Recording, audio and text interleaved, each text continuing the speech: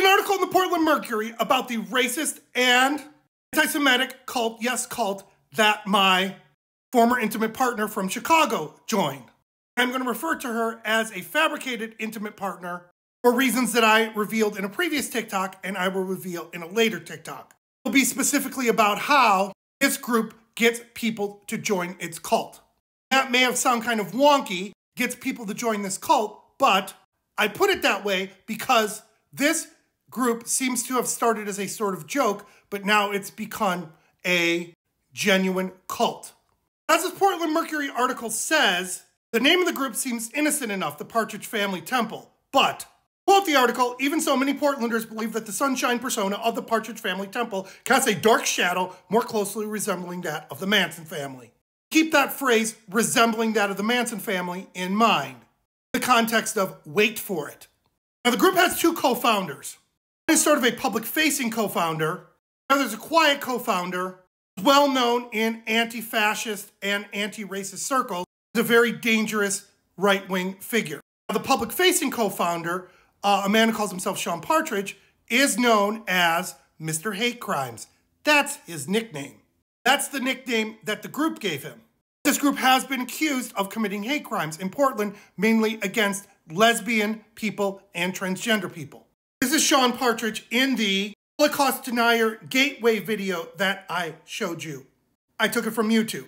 As I said in that previous TikTok, it is a video that mocks the story of Anne Frank because many people who are Holocaust deniers believe that the Diary of Anne Frank is a fabricated story that was written by an adult woman, a Jewish woman, in the United States, and that the events in the book never happened. Now, the more private co-founder of this group, who has become more instrumental in growing the group's franchises, that's what they call them, is a man named Boyd Rice. This is an article about Boyd Rice on ArtNet, the website run by Art News, talking about a 2018 show in Brooklyn that got canceled after there was an uproar in New York about ties Boyd Rice had to racist fascist groups.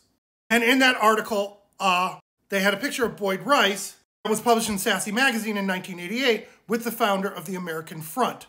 The American Front was a sister group of the National Front in Europe. The article also talks about the video I posted earlier on TikTok of Boyd Rice being interviewed by Tom Metzger, who in the 1980s and 1990s had a cable access show called Race and Reason. On that cable access show, Boyd Rice is talking explicitly about the tactics that the Partridge Family Temple uses to recruit people, and that Boyd Rice learned from similar fascist groups in the British counterculture.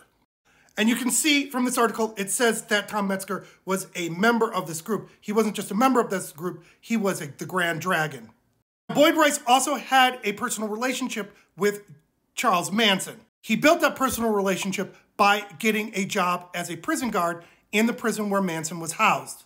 And this is a recording that was put on YouTube where Charles Manson talks about his relationship with Boyd Rice.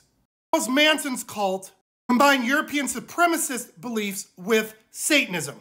Combine those two things into something I will call chaotic nihilism. Chaotic nihilism.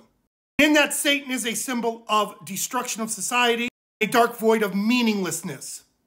Boyd Rice also had a close relationship with Anton LaVey, founder of, let me put it more accurately, the author of the Satanic Bible. If you know anything about the history of Anton LaVey, you know that when he first started that group, they also had beliefs that are considered to be European supremacist, but those beliefs really came from the rampant and rank individualism that Ayn Rand purported, and the beliefs of Ayn Rand became very popular in the late 60s and the early 1970s, when Anton LaVey sort of became a household name.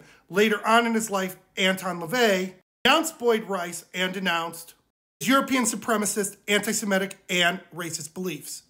And I will opine that Boyd Rice created these sort of relationships with alarming figures in the counterculture so that he could build a movement like the Partridge Family Temple in the way that he talked about on Tom Metzger's program.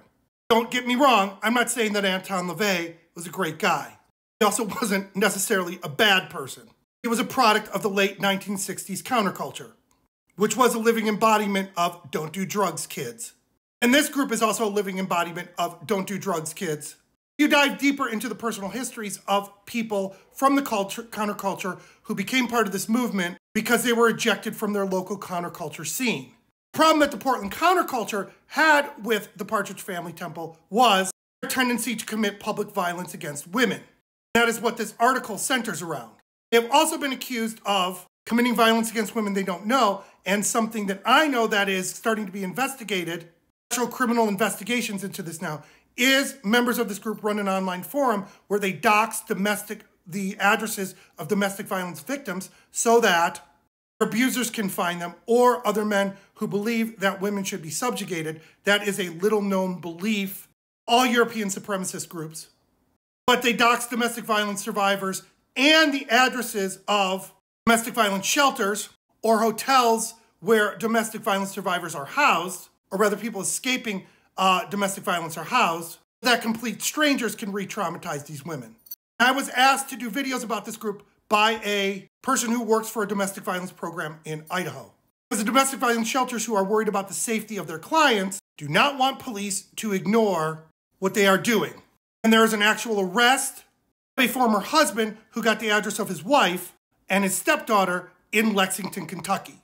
The address of his former wife who he abused from that forum that people in this group runs. And to their pro-DV stance and the fact that almost every single major alt-right figure is a part of this cult, Jim Goad is also involved in this cult. A thumbnail of Jim Goad and a blurb about him from Takis magazine, which features right-wing commentary, but a little known fact about Takis magazine is that it was founded by a Greek millionaire who was a member of the Golden Dawn. Google what the Golden Dawn was. Also a European supremacist group that tried to take over Greece after their economy crashed during the last global recession. The Partridge Family Temple and members of the Partridge Family Temple are on the radar of police in the United Kingdom. And in Germany, Germany has an anti-fascist police force that watches these kind of groups on the left and the right. I'll get more into the idea of politics being a circle rather than a linear spectrum with binaries in a future TikTok. But this couple that got arrested in the UK said that they were explicitly inspired by Boyd Rice and affiliated musical acts. And it has been alleged by many people is that the nature of the cult, which is actually positioned as a synchretistic religion that influenced many European supremacist groups, going back to members of a nefarious political party from Germany. I'm going to dig up a book that talks about that as proof. People have alleged that the Technicolor kookiness is a mask for encouraging people to commit more horrific acts, deliberately using free speech and the so-called breaking of symbols, appropriating the Dada movement and the Situationist movement. You say, wow, that sounds really complicated. That's the whole point.